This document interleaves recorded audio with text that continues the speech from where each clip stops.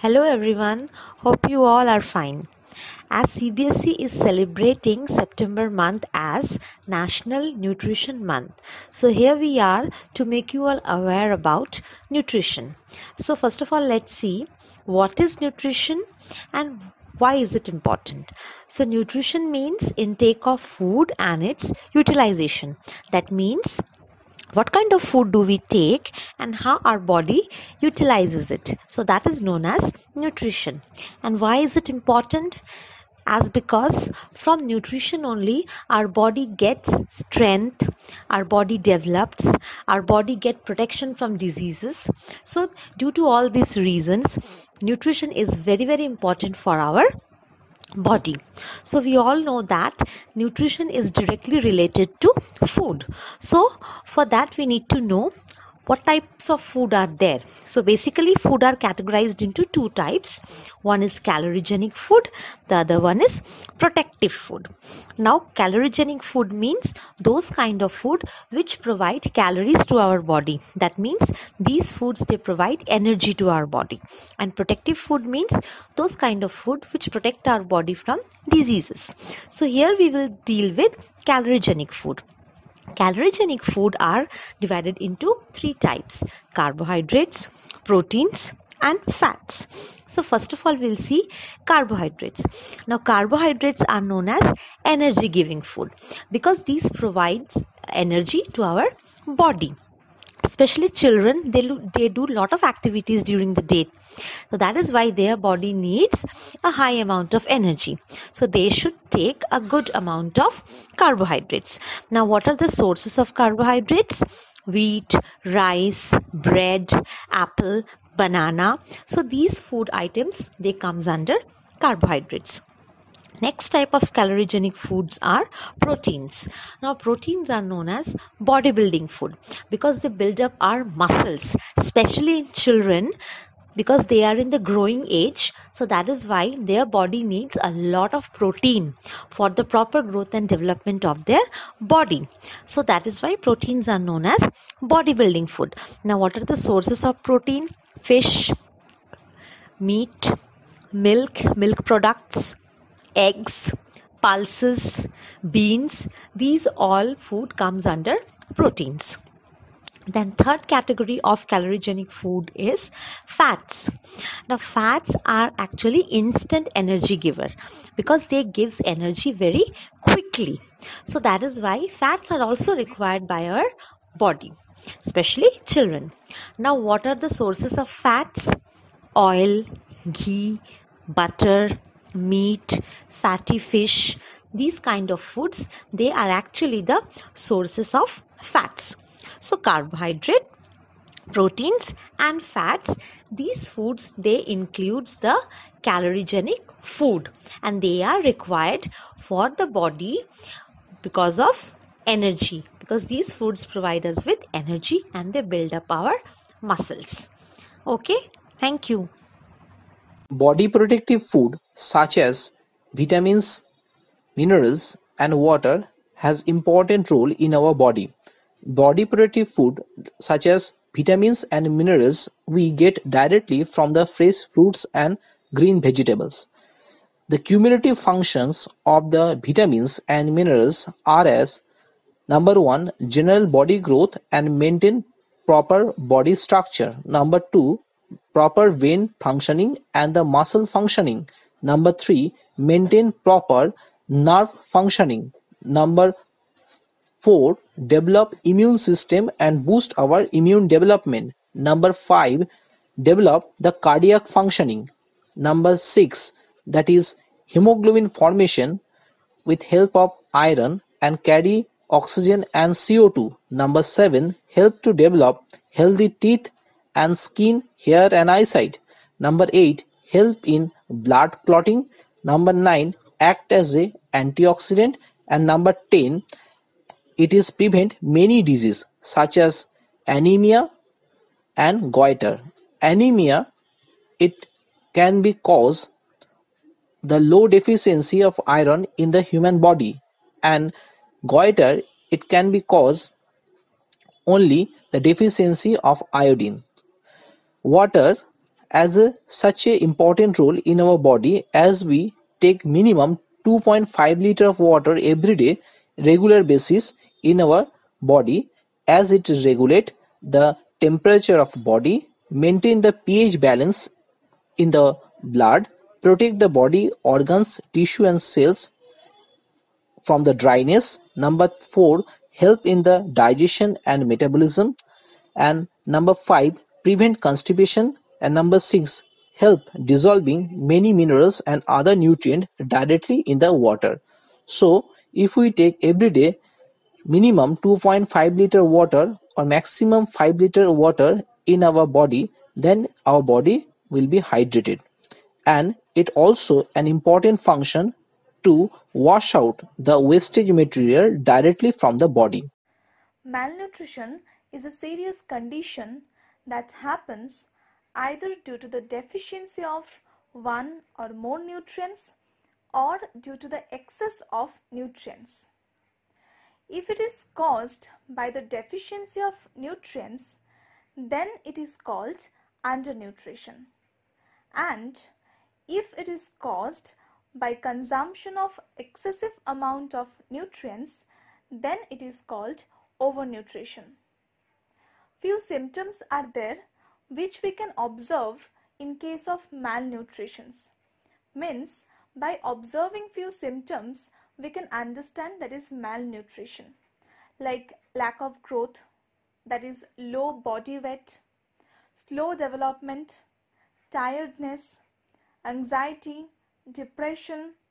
Apart from this, other psychological disorders or the changes in behaviors also can be observed. Now we need to know the causes of this malnutrition. One of the most important cause of this malnutrition is poverty. And for this, most of the times it is seen that enough amount of food is not available. Sometimes it also can be seen that there is any difficulty in eating. Digestive disorder can also be one of the most important cause behind this malnutrition. In that case, maybe the child is eating properly, maybe he or she is consuming all the nutrients, but the nutrients are not getting absorbed in stomach properly. Apart from these reasons, lack of education, lack of awareness, lack of primary health infrastructure are also there behind this malnutrition. Next is that what are the effects of this malnutrition? Few diseases are there that can be happened for this malnutrition, like kwashiorkor. In this disease, the skin of the child becomes scaly and full of cracks. Hair becomes red. The child becomes very weak and prone to infections. The stomach of the child becomes swollen and the child becomes irritated also. Another disease also can be happened among the children, that is marasmus. In this disease, the children become very thin. The bones can be seen from the outside. Ribs become very much prominent. Growth stops completely. The child cannot move also properly. And the weight of that child also becomes very less. Apart from this, other diseases also can be happened, like anemia. And this anemia is very common among the girls. Nowadays, obesity is also another well-known disease that also can be caused by this malnutrition. Apart from these diseases, many more diseases also can be happened for the deficiency of vitamins and minerals, and that particular diseases also can be the effects of this malnutrition. Already we have come to know about the importance of all the nutrients of food items. Now we will see what type of food we should take in a whole day for our healthy diet. This is a simple diet chart that we can follow. Now, if we are taking the total diet as 100%, it will be balanced when fruits and vegetables will be for 40%, protein and carbohydrates will be 25% each, and fats will be 10%. Now coming to daily diet chart. At the morning time as breakfast, we can take veg dalia, curd, idli, oats or upma, poached or boiled egg with bread or bread butter, suji, etc. Anything we can take. And another thing is very important, we should take at least 1 glass of milk every day. Next, in lunch, we can take rice, dal, all types of vegetables, variety kind of vegetable, curd. For protein, we can take fish, meat, egg, any of the three. Or if we are veg, we can take paneer, ghee, soybean kind of thing which are full of proteins, etc. Now at the evening time as our tiffin or snacks, we can take any kind of soup. If we are having veg soup, then veg. If we are having non-veg soup, then non-veg.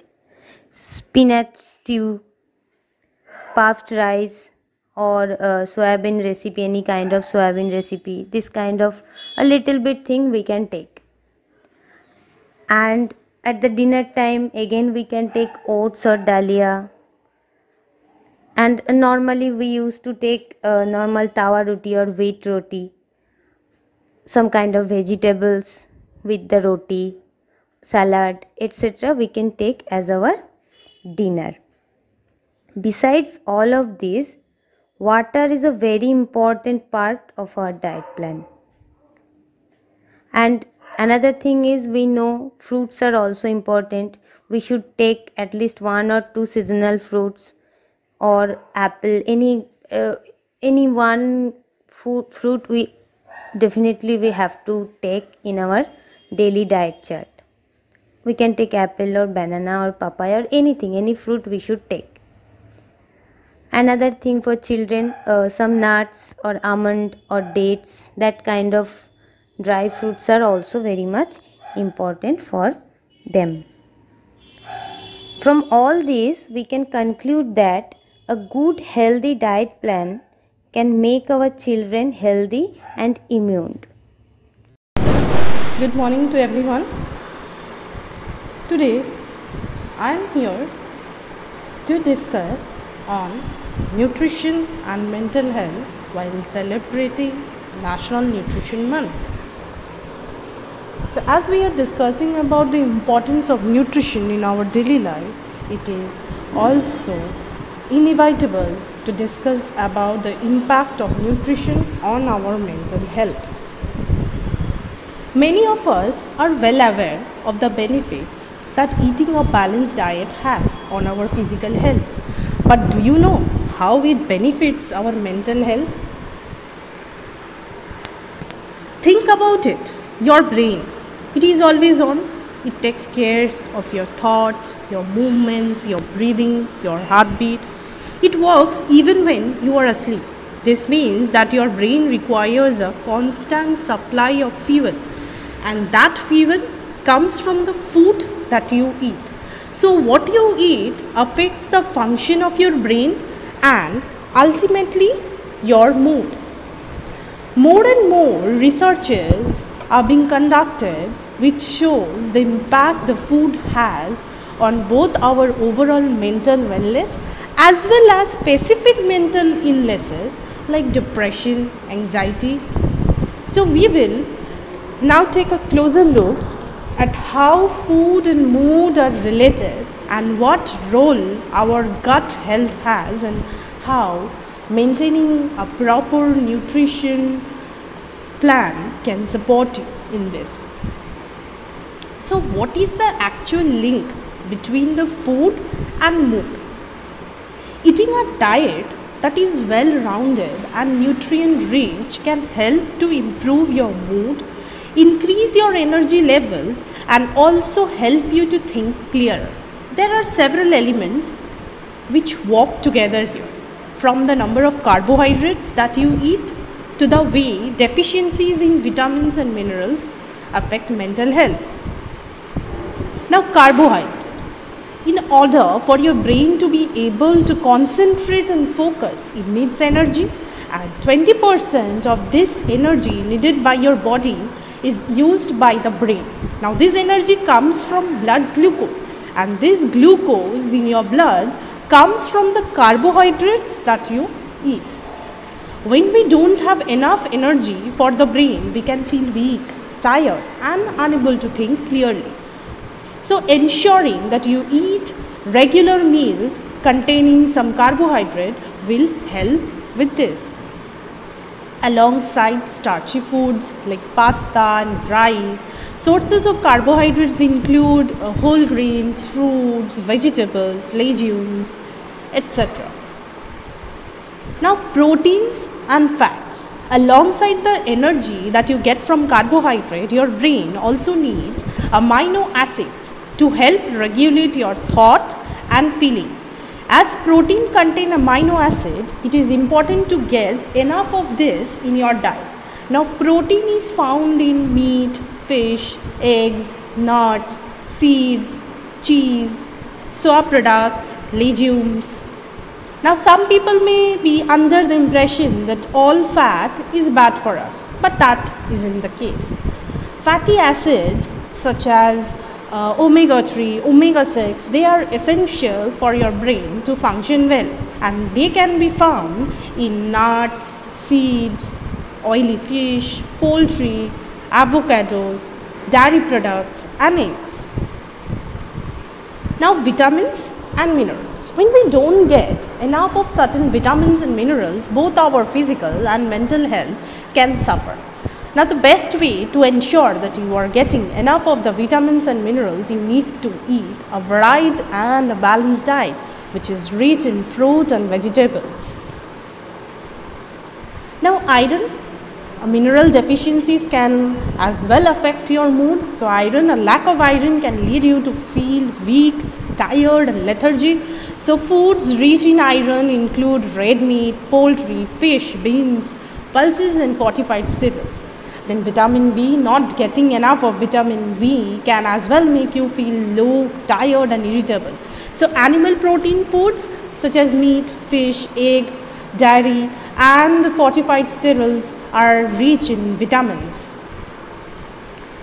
Folate. Now, when you don't get enough folate, you will be at a higher risk of feeling depressed. So, what can you eat? You can try the green vegetables, citrus fruits, beans, etc. Now, a helpful way to make sure that your diet is nutrient rich is to ensure that you are getting at least 5 portions of fruits and vegetables every day.